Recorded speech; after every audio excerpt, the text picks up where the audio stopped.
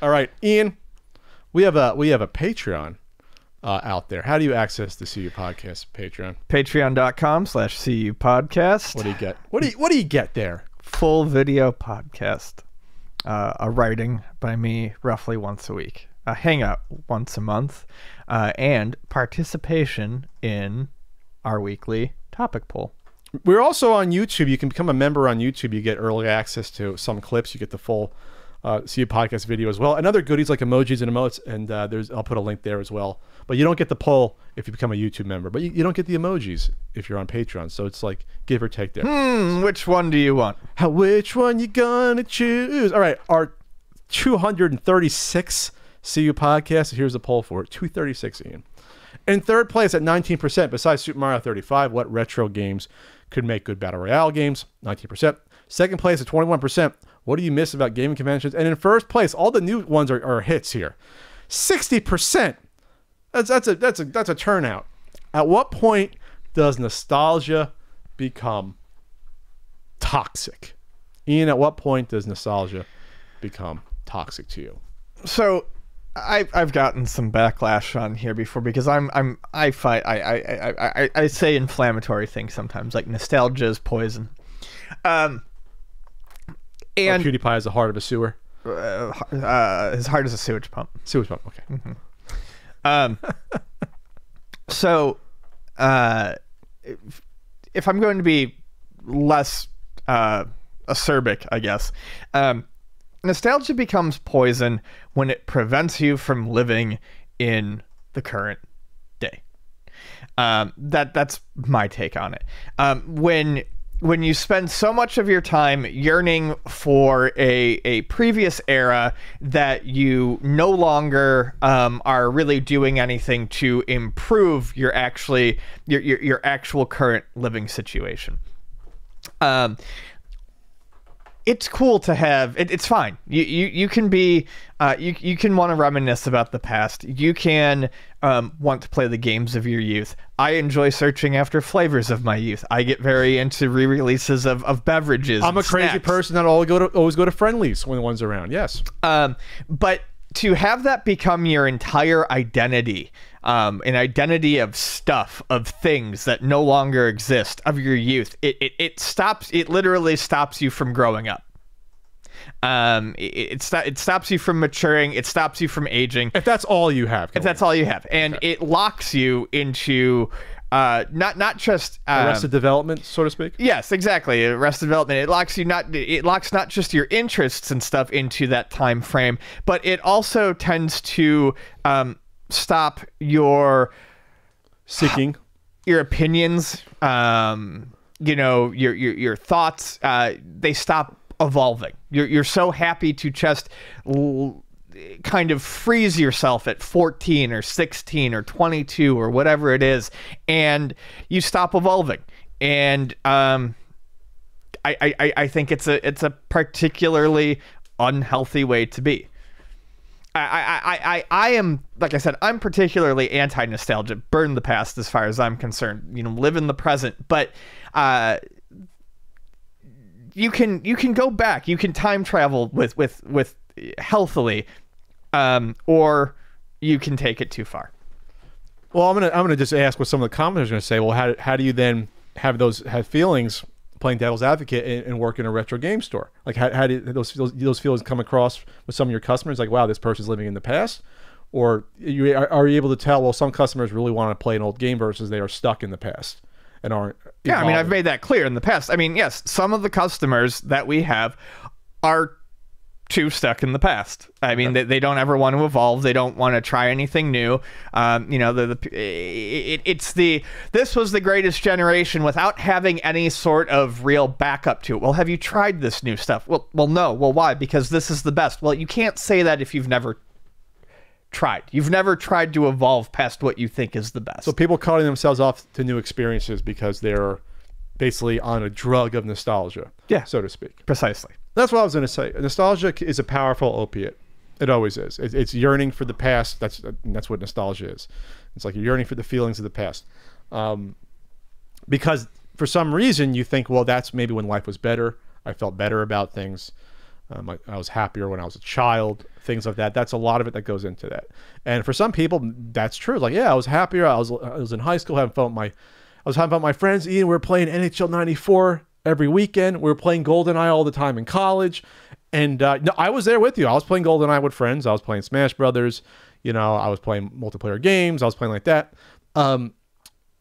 Life obviously changes and it evolves, and it's nice to be able for at least small amount of time to recapture how you felt before. There's nothing wrong with that. Absolutely nothing wrong with that. Obviously, look at the collection is capturing some of that. But when it bleeds into your everyday life, which Ian said, to such an extent where it takes over, then we have a problem. When it comes to the point where it's like with anything, with mental health, where if it obstructs your daily living in some weird way, and it affects how you interact with people, it affects how you make a living, things like that, then you have a problem. If you can no longer pay your regular bills or your rent or your mortgage, because you're dumping all of this money into like an interest, like old toys or old video games, it's a problem.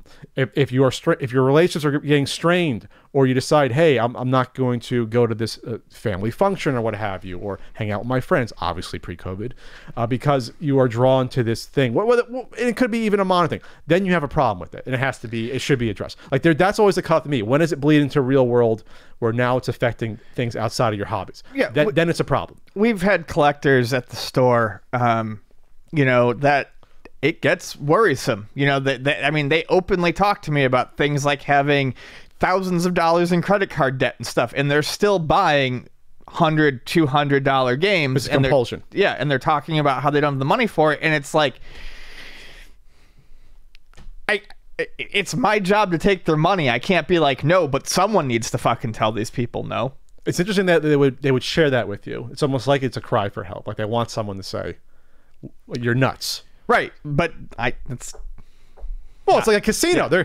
They know that you shouldn't be gambling away their money, but that's how they make. I'm not comparing Luna to a casino. No, but it's the same thing. They're not going to tell you not to give you money. They're not. That's just not how it works. It's not my job to be someone's parent. No, it's not. We're grown adults. I know someone in my life that's always been a collector of things. Kind of would parallel with me, like comic books, Star Wars figures, things like that. Never got into video games, surprisingly, but a lot of other stuff I used to do. Is still into like collecting, because it's gotten a lot bigger the past years. There has been a bubble that's actually coming with Star Wars collectibles. That stuff kind of tailed down the past, I think, 5, 6, 7 years. Has gone back up. But it's going to be bubble bursting again for those of you Star Wars collectors out there. I guarantee it. This person they're not poor, Ian, but they're almost living check to check almost. Mm-hmm. They're paying their mortgage, they're paying their monthly stuff, but they're not saving any money. They're buying a bunch of expensive Star Wars toys right now. They're like almost gambling on it, but there is a nostalgia to it. I understand that. Like I love Star Wars growing up. I collected them as a teenager, and I want to tell them, I think I actually have mentioned, like, are you okay otherwise in your life with your expenses? Otherwise, you shouldn't be spending all this money. We're talking in some cases hundreds and hundreds of dollars on individual Star Wars figures, and then it balloons up. And I think it's nostalgia, but we're also in this weird, and it goes back to the sports card things. We're in this weird commodities gambling mindset that I did not see to this extent 10, 15 years ago. I don't think it was around this as much as it is now, where it's almost like get rich quick, but at the same time, it's a fun thing you're doing, which is dangerous. Mm-hmm. It's a lot of the reason why we saw a lot of these NES collectors get into it. You want to say like 6 years ago, 7, and prices ballooned up. These are people that didn't know NES collecting was a thing. They discovered, oh, it's fun and I can make money off this potentially. I'm going to throw my money at it and get the full NES library in like a year. And I've seen that happen. We saw that happen with people do that, and then they eventually get out. They get tired of it. So it's a dangerous amalgamation of like gambling to some extent with nostalgia with these different things like Pokemon cards and sports cards and collectibles, that it's highly dangerous, because I'll be the first one to tell you should not invest in collectibles. It's just it's too volatile.